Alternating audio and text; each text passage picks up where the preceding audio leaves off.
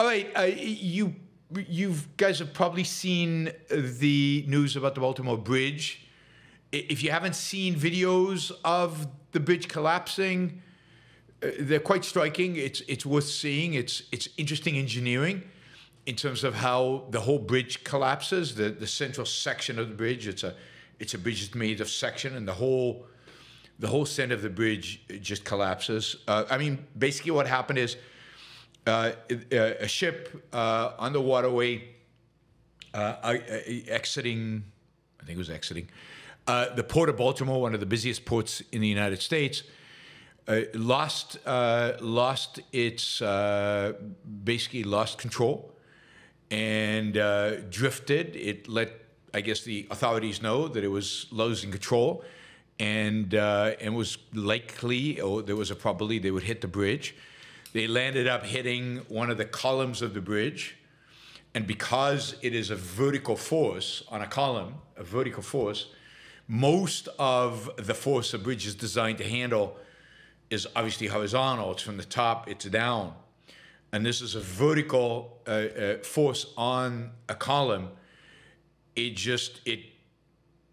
buckled, and the whole bridge just came crashing down. The photos are quite, the video is quite striking. You can see it from multiple angles. Horrible and quite tragic. The bridge, could have been a lot worse in the sense that because the ship had let the authorities know, they had tried to close the road off. So you can actually see cars passing as it's drifting towards the column. And then there are very few or any cars driving along once the ship hits, so that that reduced the number of casualties. There were some workmen. The bridge was under repair, so there's some workmen on the bridge who hit the water. Last I saw, originally the estimates were about 20 people. 20 people from the construction crew were missing in the water. One had been rescued, or one or two had been rescued. Last I saw, there were only 6 missing in the water, but I think we'll know more as the day progresses.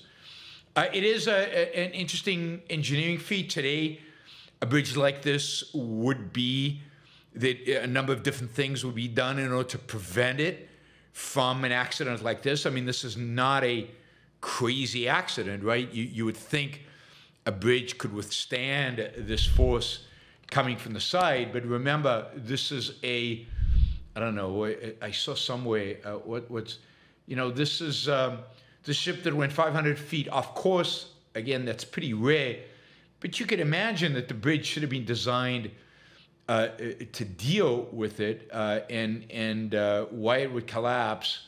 But oh God, let me just give you a quick update on this. So we're talking about a large bridge, a span of my internet is for some reason suddenly slow. I guess maybe because of Let's start from the beginning. Other bridges have collapsed from similar strikes. In 1980, a Sunshine Skyway Bridge collapsed when a vessel struck again one of the columns. That's the weak point in a bridge like this. This bridge was hit by a container ship. That was fully loaded. We're talking about well over 3 million pounds, right? No bridge, I think, is designed of 3 million pounds of, that's equivalent static force, of hitting a column from the side. The bridge had 3 spans, but once you take out one, they all collapse on top of the other. The other spans are whole because the centerpiece is hinged, and once those collapse, the rest of the bridge is fine. So this is designed to work like this, designed to collapse. What usually happens is that a modern bridge is built to prevent a ship from from hitting the column. So what they do is around the column, they will put lots of rocks and other things, sand and rocks, and build it out so the ship doesn't literally hit the column. It hits the sand barrier with the rocks, and so the whole force is not hitting a thin column on which the bridge rests. And you'll see that when they rebuild this, they will build it quite differently. So it's going to be interesting. It's going to be interesting also. You know, modern bridges often have cables. The cables are there to take some of the stress off of the center column, so the column could get weakened, but the cables would hold it up at least for a while until you came in and reinforced the column. So a lot of modern bridges would not collapse the way this bridge did, you know, it'll be interesting to see what the bridge looks like once they rebuild it, and you know what the cost is and everything. Talk about costs. This bridge, the bridge that just collapsed, was built in 1977, and it cost $61 million, which is about $343 million in 2024. I'm going to make a guess that the new bridge that replaces it will cost anywhere between, I don't know, 5 to 10 times that amount. So probably looking at $1.5 to $3 billion. Not because it has to cost that much, but and not because of inflation. We're taking into account inflation from 61 to 343. That's inflation. No, but because of regulation and all the constraints on building today, and the environmental concerns, and the million things that you have to do today when you construct anything that you didn't have to do in call them the old days. So yes, this bridge is going to cost a fortune to fix. The other thing that I don't think people are taking into account, this is going to take quite a while to build. Again, everything takes a lot longer than it used to take. And this is not a section of a highway that collapses like in Philadelphia. This is a bridge over a waterway. In the meantime, this is going to have a pretty negative consequence to the port of Baltimore. Again, one of the busiest ports in the United States. I'll also note that, you know, they're going to have to dredge this area. They're going to have to take out the bridge and take out the stuff that collapsed into there.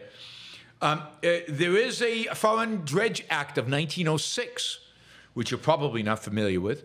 But the Foreign Dredge Act of 1906 says that dredging operations in the United States waters, in U.S. waters, the dredging equipment must be built in the United States, be owned and chartered by a U.S. citizen.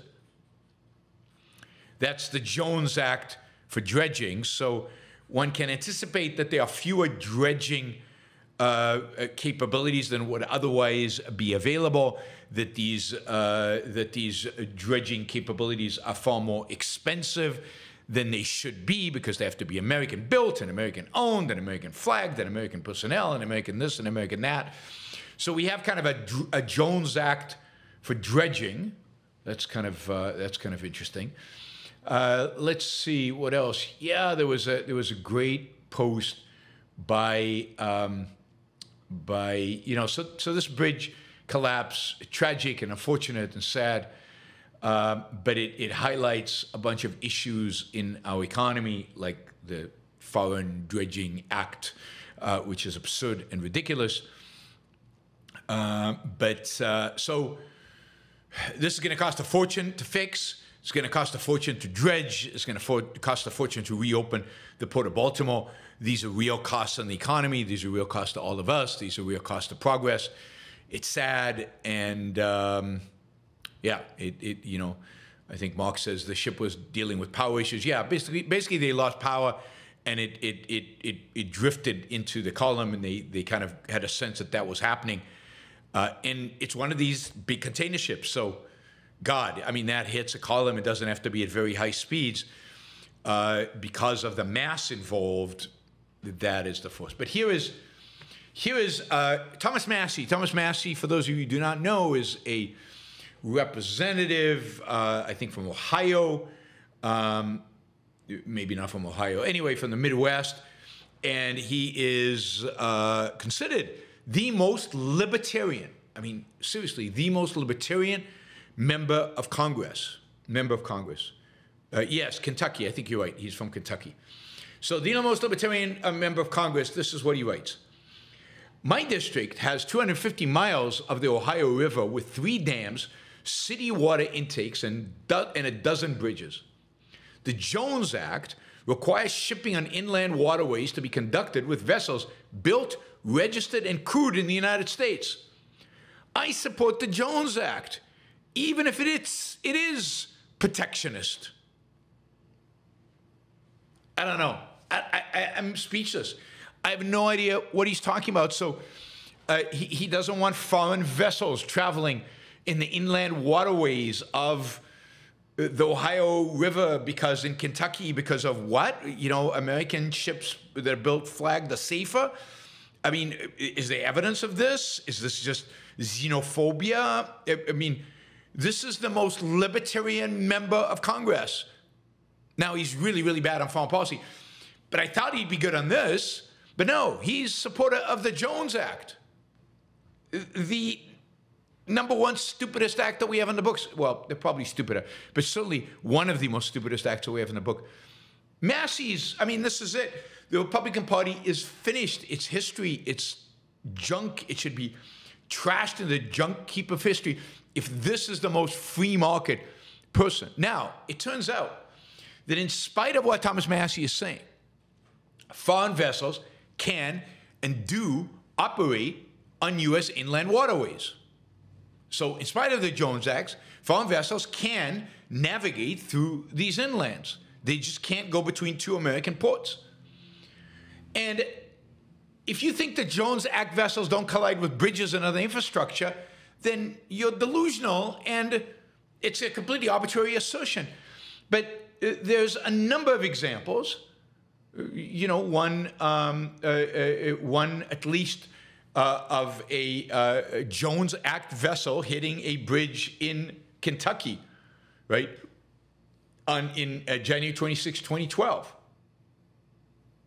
So this idea that Jones Act ships don't hit bridges, bizarre, silly, ignorant, and very I don't know, what you'd think traditionally of libertarian. But here is a libertarian member of Congress, Republican, coming out for the Jones Act because somehow it protects the bridges in Kentucky, which it doesn't. It's just stupid. And this is politics today. Stupid squared. What else can you say? What else? I mean, I don't know what else you can say about this stuff. Anyway, right now, as this moment, I guess the websites where you can find who is operating on the waterways. As we speak right now, there are foreign vessels on U.S. inland waterways, not just American vessels. So I guess you should be very, very, very worried. I mean, it might even be the case that some of those vessels operating in the inland waters of the United States, maybe some of them are even, God forbid, maybe some of them are even owned by the Chinese, and that of course, would be the end of times.